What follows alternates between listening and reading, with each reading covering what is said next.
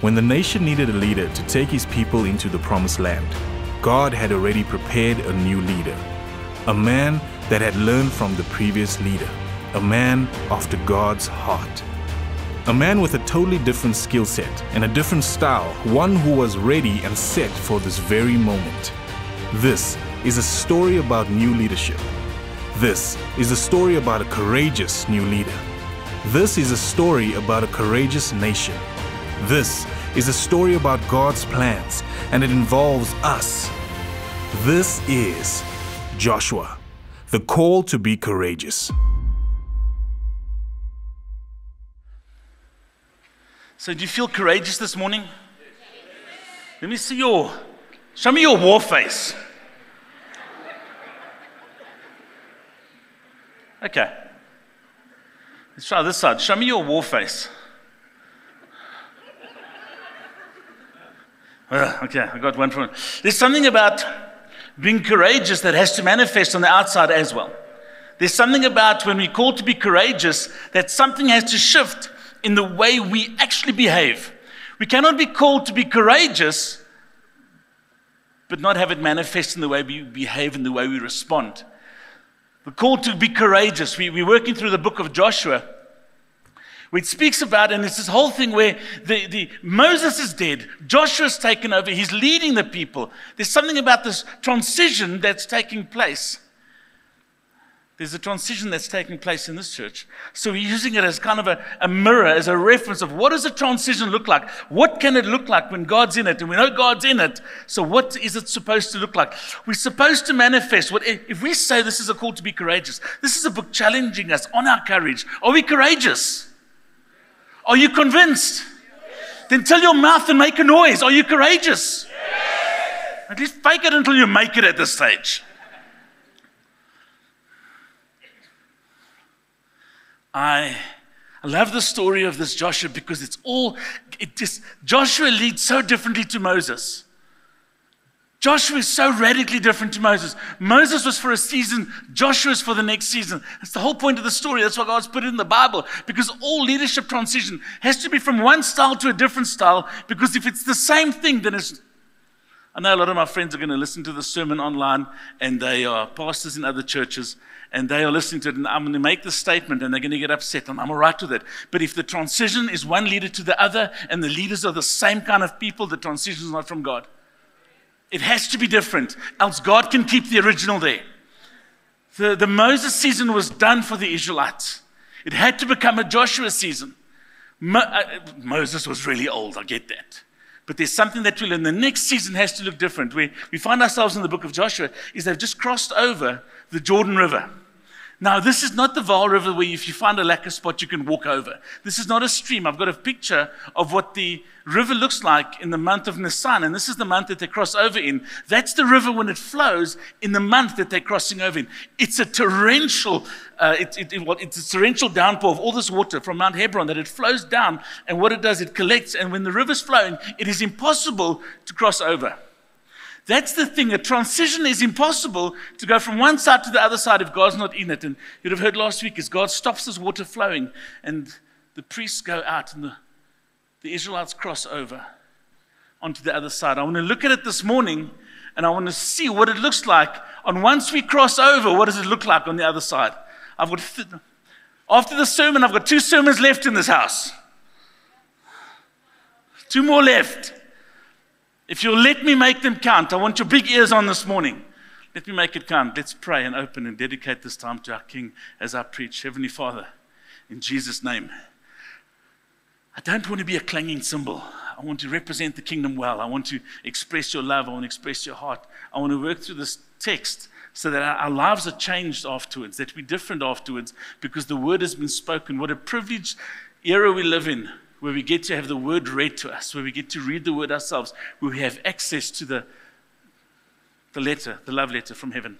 I pray, Lord, this morning, open our hearts and our minds and our ears to hear what it is that the Spirit of God is saying to us in Joshua chapter 4, verse 1, in Jesus' name. Amen. When all the nation had finished passing over the Jordan, the Lord said to Joshua, I'm going to read this. I'm going to read the whole lot of text, and I'm going to pull a whole lot of stuff out. Once I've pulled a whole lot of stuff out, we're going to go home. We good? Okay. When all the nation, say with me, all the nation. all the nation had finished passing over the Jordan, the Lord said to Joshua, take 12 men from the people, from each tribe a man, and command them, saying, take 12 stones from here, out of the midst of the Jordan, from the very place where the priest's feet stood firmly, bring them over with you and lay them down in the place where you lodged tonight. So where the priests were standing and the Jordan river is now dry, go and get these 12 stones. Then Joshua called the 12 men from the people of Israel, whom he had appointed, a man from each tribe. And Joshua said to him, pass on before the ark of the Lord your God into the midst of the Jordan, and take up each of you a stone upon his shoulder, according to the number of the tribes of the people of Israel. That this may be a sign among you. When your children ask in time to come, what do those stones mean to you? Then you shall tell them that the waters of the Jordan were cut off before the ark of the covenant of the Lord. When it passed over the Jordan, the waters of the Jordan were cut off. So these stones shall be to the people of Israel a memorial forever. And the people of Israel did just as Joshua commanded, took up the 12 stones out of the midst of the Jordan, according to the number of the tribes of the people of Israel, just as the Lord told Joshua. They carried them over with them to the place where they lodged and laid them down there. And Joshua set up 12 stones in the midst of the Jordan, in the place where the feet of the priests, bearing the ark of the covenant, had stood. And they are there to this day. For the priests bearing the ark in the midst of the Jordan, until everything was finished that the Lord commanded Joshua to tell the people, according to all that Moses had commanded Joshua. The people passed over in haste. It has to be sudden. If it's delayed, it's a problem. When all the people had finished passing over the ark of the Lord, and the priests passed over before the people, the sons of Reuben and the sons of Gad and half the tribe of Manasseh passed over armed before the people of Israel, as Moses had told them. About 40,000 ready for war passed over before the Lord for battle to the plains of Jericho. On that day, the Lord exalted Joshua in the sight of all Israel, and they stood in awe of him, just as they stood in awe of Moses all the days of his life.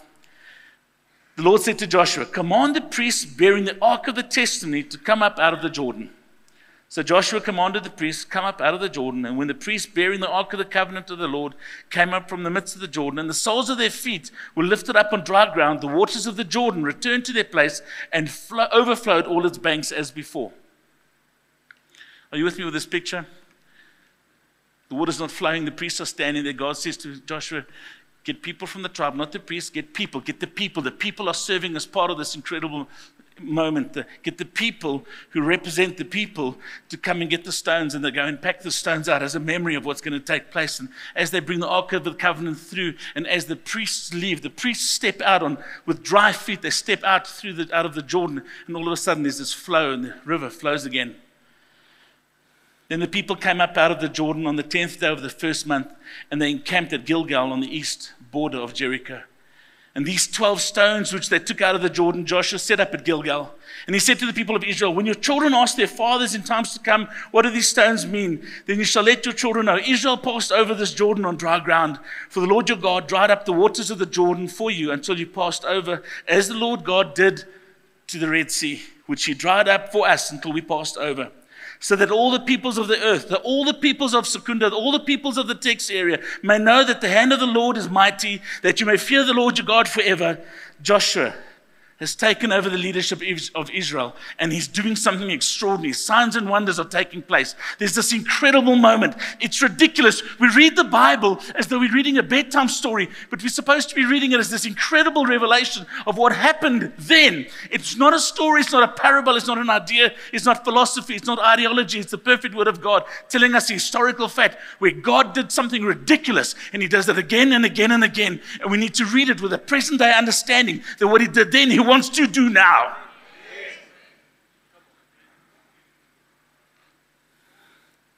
So my sermon today is called A Courageous Journey, because we can all start off strong, but we need to stay strong through the journey. So I want to speak. So they had these 12 stones.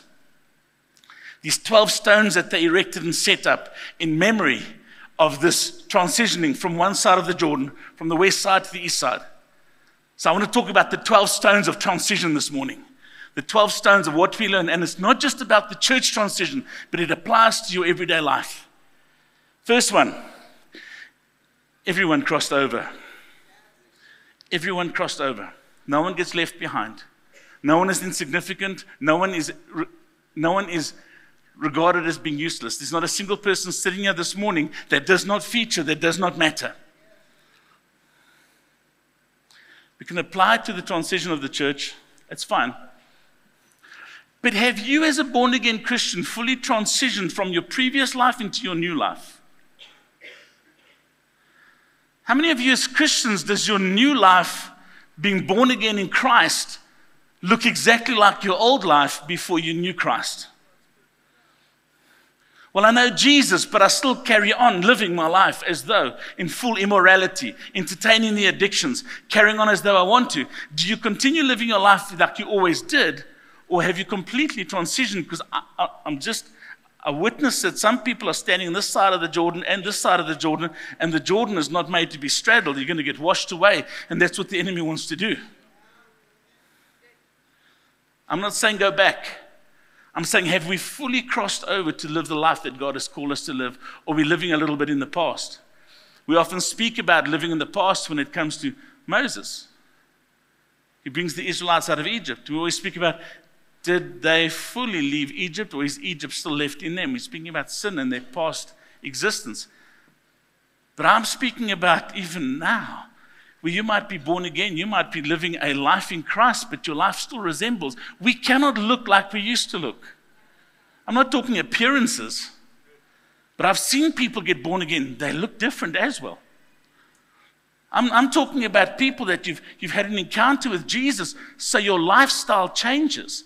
Not because you're forcing it, but because you're allowing Christ to work in you and through you, and something happens. Your morality is different, not because Christ came to make us moral, Christ came to make dead men alive, but is there something that has shifted? Have we fully crossed over into our new lives?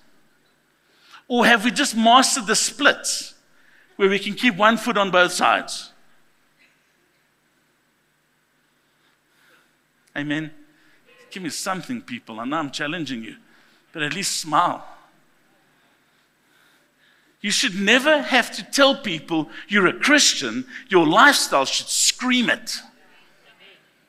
Let me tell you this. Then later on in the story, I don't want to give the plot away, but you can go read the script. It's all waiting there. But Joshua and the team, they go take on Jericho. They decimate the place. I think one of the reasons why Jericho was overrun, besides God pushing the walls in, there were still soldiers. The walls were there to stop a random fight. They had 7 days to prepare because the Israelites are marching around the walls of Jericho. How did the Israelites still have victory? And I believe it's because the folk in Jericho would have seen the Israelites on the other side of the river, and they would have said, well, they can't cross, so we're safe, at least for the rainy season. And then they supernaturally transition into the new season, and it catches the enemy off guard.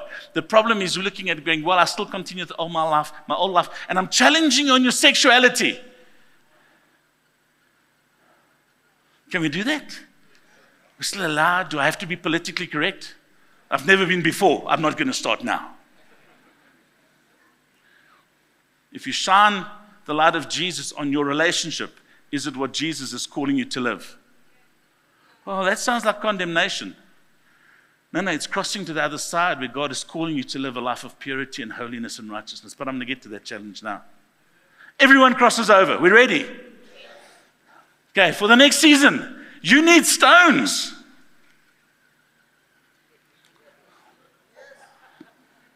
What do I mean by this? Make memories. And I'm speaking into your life as well. We're living in the era of the most documented stuff ever. Apparently, according to a survey that I went and read, 92 million selfies are taken every day.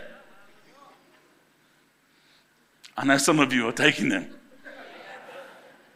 I love selfies because the beautiful thing about selfies, I'm always going to get the right angle, because if a stranger takes a photo, they don't care about your double chin. Whereas you look at yourself, you're like, holy moly, I've got more chins than a Chinese telephone directory.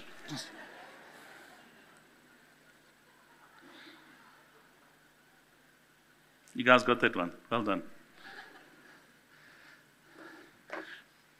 We need to live a life. I take that selfie now in memory of the moment that I'm enjoying now, so that one day when I'm speaking to, where's Caleb?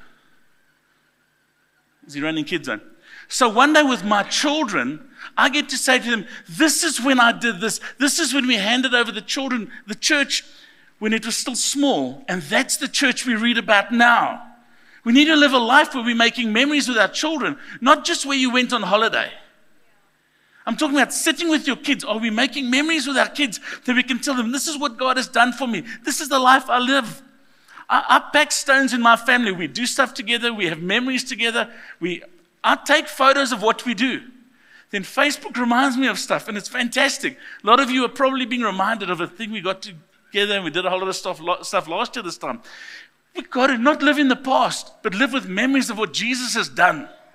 We've got to live with a mindset. I want to remember what Jesus has done, and I want to tell my kids about it. So start living a life worth telling your kids about. Do something.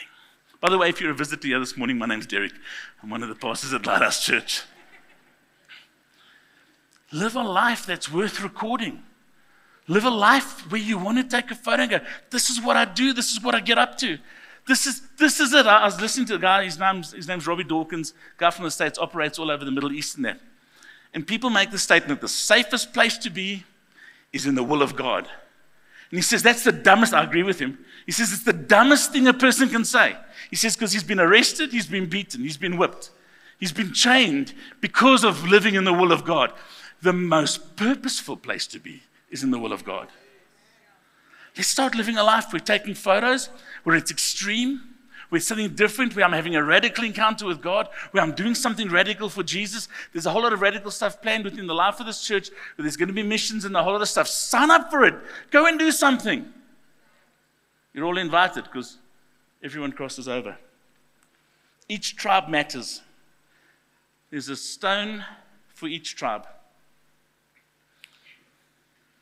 Every life group matters. Every family matters. I was asked this question 12 years ago. We had just moved to Secunda. We moved to Secunda in December 2010. And one of the pastors in Secunda came to me and he said, if the church that you lead disappears next week, will anyone miss it? Besides the people that attend and besides the kids of the parents. But if the church disappeared that you lead, would anyone miss it? Would anyone in town miss the church? I mean, no. I don't think so. He said, then change that or leave. Secunda, Trichardt, Evander, Kinross, this area would miss Lighthouse if it disappeared tomorrow. Because every one of you matter. Make sure that you're serving and living out your call. I don't care if you've been saved for a week or for 10 years. Start living out your calling. What's your calling? Man, go do foundations, do gifts, you're going to figure it out. But your calling is significant. Your calling's at work, your calling's the people you study with, the calling is in your family, but you're called to be significant. You're called to carry the gospel of the hope of Jesus Christ. Every one of you is significant. Can I ask you just to look at the person next to you? I'm watching you. Look at the person there. And just look at them and go and smile at them and say, you're significant.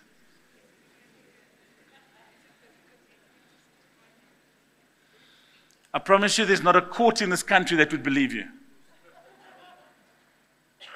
We don't say it with conviction because we're not fully convinced about it ourselves. We're not personally convinced. I'm not personally convinced that Jesus Christ wants to use me because God will use someone else. No, He's placed you here in the season for a purpose and for a plan. There's not a single family that's insignificant. Each tribe matters. Next one. Always pursue His presence. They went where the ark was. I'm not going to harp on this, but this is a value of Lighthouse Church. It's the presence of God or nothing at all.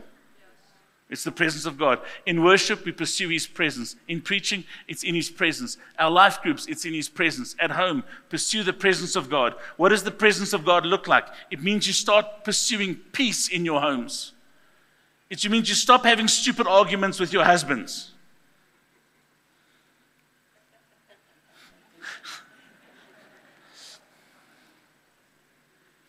She smiles at me lovingly. But you know the truth. Pursuing the presence of God in your home. What does it require that you change in your house? Maybe make those changes. The next one. Just as Joshua said, listen to your leader. They did just as Joshua said. Would you please follow your leader? Follow your life group leader. We've got people, men and women, full of the Spirit, full of Jesus Christ, Holy Spirit. They lead, they love, and they do it well. I want to read this to you in Romans 13. Obey your spiritual leaders. Do what they say. Oh. You see, too many people come to me and say, hey, Dee, by the way, we're leaving. And I go, gee, are you sure? Now, I'm making this decision, we're gone. And no one bothers speaking to their leaders, their life group leaders, or to the elders and saying, would you mind praying into this with us, please? Obey your spiritual leaders, do what they say. Their work is to watch over your souls. They are accountable to God. I will stand before God one day, and I have to give account for you. And I'm not going, oh, I can't do this one anymore. Let me rather leave. For the season that we've been here, I've taken it seriously, and Hein will be taking it seriously as well. But so are your life group leaders. It doesn't say your pastors, it says your spiritual leaders. Life group leaders, start taking your job seriously. You will stand before God one day. You will have to answer for certain things. Make sure you're leading and loving accordingly. Give them, the leaders, reason to do this with joy and not with sorrow. That would certainly not be for your benefit. I'm asking that you will follow your spiritual leaders so that it'll benefit you. Do what they say. Not a cult. You know, we're not going to look at everyone's budgets. We're not going to look at everyone's. I'm saying live a life before God that is holy and pure. But when you make decisions, when you do stuff, speak to your spiritual leaders, because your spiritual leaders are watching over your souls. It doesn't say your spiritual leaders are watching over your spirit. So you go, oh, well, they're spiritual things. No, they're watching over your souls as well, your well-being, your health, your physical, your emotional, your mental stuff.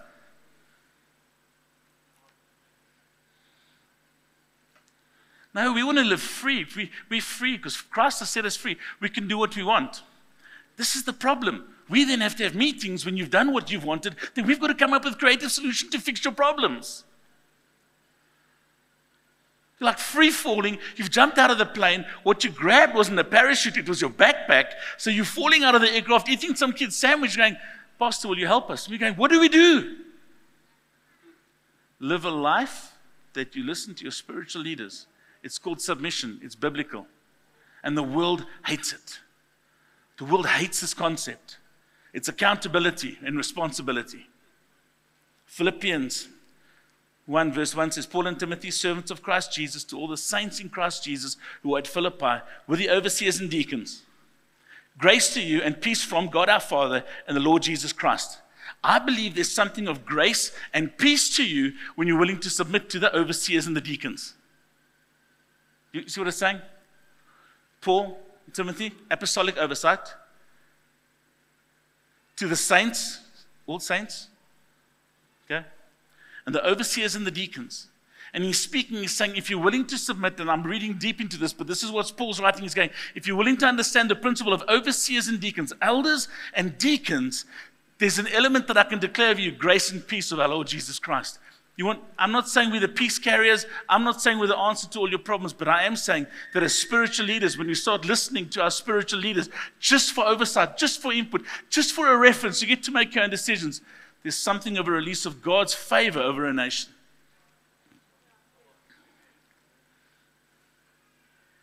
I'm all right. I bounce everything I do off spiritual leaders in my life. Everything. Every decision I make. Hey guys, I'm feeling this. I speak to them. They're not in this church. I have friends in this church. I don't have spiritual oversight in the church. And I chat to the guys and I speak to them and they'll call me out on things and I say, Derek, you're being reckless. You cannot do that. Or they'll pray into things and go, we feel this is good and right before God. I challenge you. And if you just come into church and you're just sitting on a great chair every Sunday and you think you're fulfilling your destiny, friends, you're not. 6th point. I'm going to fly through the next. Be ready for war. The Gadites, the Reubenites, they crossed over. tens of thousands of them ready for war. It's about time we start fighting for our families. Not with our families, for our families. I was disgusted, and they're going to try to play it down in the media over the next month.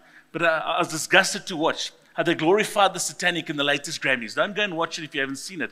But there's something about our children being exposed to buckets of rubbish. And I want to use a stronger word than rubbish, but I get into trouble for this stuff. But buckets of crap that the world exposes our kids to, and we need to start contending. What's happening in your child's life? What are they watching? What are they listening to? What are you entertaining in your house with the kids? What are you allowing this stuff to take place? We need to start fighting. I love 1 Timothy 6. But as for you, O man of God, flee these things, pursue righteousness, godliness, faith, love, steadfastness, and gentleness. Fight the good fight of faith. If you go to fight a good fight, it means it's potentially a bad fight as well. Take hold of the eternal life to which you were called about, which you made the good confession in the presence of many witnesses. Start contending for your families. We need to start fighting for our families again. I have so many examples that I can share, having traveled internationally quite a bit lately. I watch people that they're losing their minds. But we have the mind of Christ to make good decisions. Start contending for your families. Mom and dad, your children do not need friends. They need parents. They don't need buddies. Let them go to school and get them. And then screen them as well. Because weirdness comes in all shapes and sizes. Contend for your families. The river dried up. This is a harsh one. The river, the source, the life. If the river never flowed, the Middle East would have been agriculturally dead. There can seem like a dry season in the middle of a transition. They can seem like, and I'm speaking about the church, it can feel like a dry season in the middle of the transition. But God did it before, He'll do it again. The river flowed before, it'll flow even greater. It says when it flowed again, it burst its banks. It could be in your own lives. Are you going through a dry season? Trust the God of the harvest, trust the God of the supernatural, trust the God of the miraculous, that if there was a life before, there's life to be continued. Trust God. You could be in a dry season for health. I love Thomas this morning calling the people, getting them to pray for people to be healed. That's declaring where there's a dry season for life to come. Start living in that mind. It never flowed immediately. They had to first cross over. Maybe within the life of a church, there's a new lease on life. I'm looking at a full building. I don't know if you're going double services in June. I don't know what the plan is.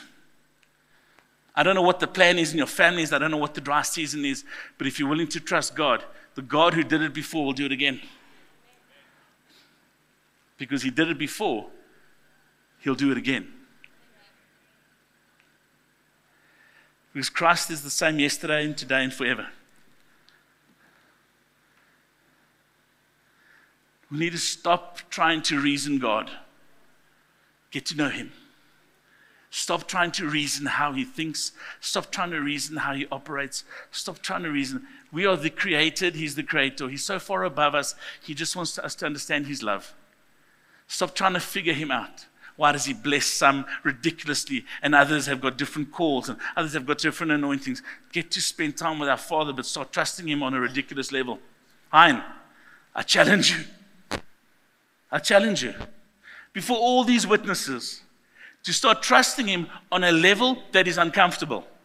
You guys get to say amen. Amen. To push boundaries that were before quite solid. The banks of the river were quite set. The banks of the Jordan, go look at it. The banks of the Jordan are generally 2 meters high on most sides. There's some places where they've kind of worked it down. But where they crossed over 2 meters high, the river broke boundaries that the river had set. The Holy Spirit will break boundaries that the Holy Spirit has set. He's going to break boundaries in the life of this church.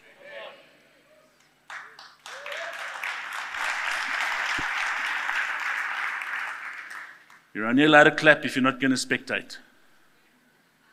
Clapping is a sign that you're volunteering. Fear God. Always fear God. Fear God more than you fear the signs.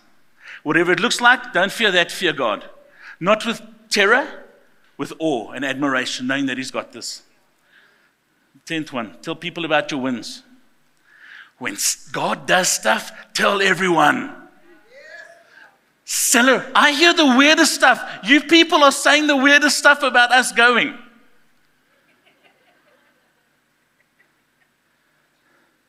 I have people wanting to ask my son-in-law if I've given him a choice in the matter.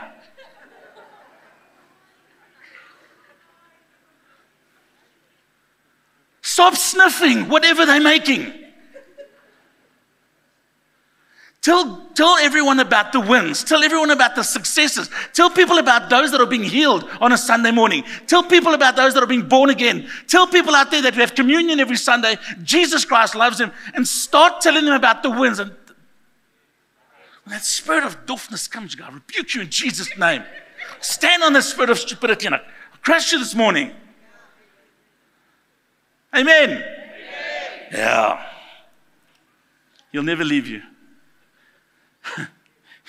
He will never leave you. He'll never leave you. Not to make sure you don't sin. He'll never leave you. So when you need advice from him, speak to him. When you need an answer from him, ask him. When you need provision from him, he's there. He'll never leave you. And my last point, you must take them up.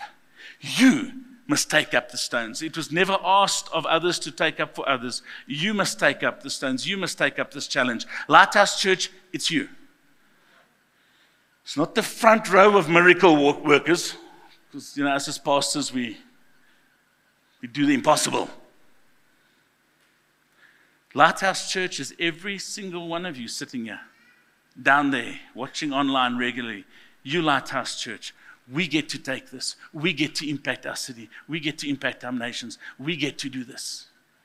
We get to transition together. This is not me and Hein. It's my family and your family. This is us. As you say, Lord God, for your kingdom, for the King, forever. Amen. Let's pray. Heavenly Father, thank you for the blueprint in what a transition can look like. And we speak and declare that the river will flow greater than it flowed before. Everyone will make it through unscathed, and there will be life and life in abundance in every single area. We will tell our children that we were there. We will tell our children that we witnessed the dead being raised, cancers falling out, and life in abundance. We were there when revival broke out. We were there. While eyes are closed now, I want to challenge you, friends, this morning. If you're sitting here and you do not know the one that saves, Jesus Christ,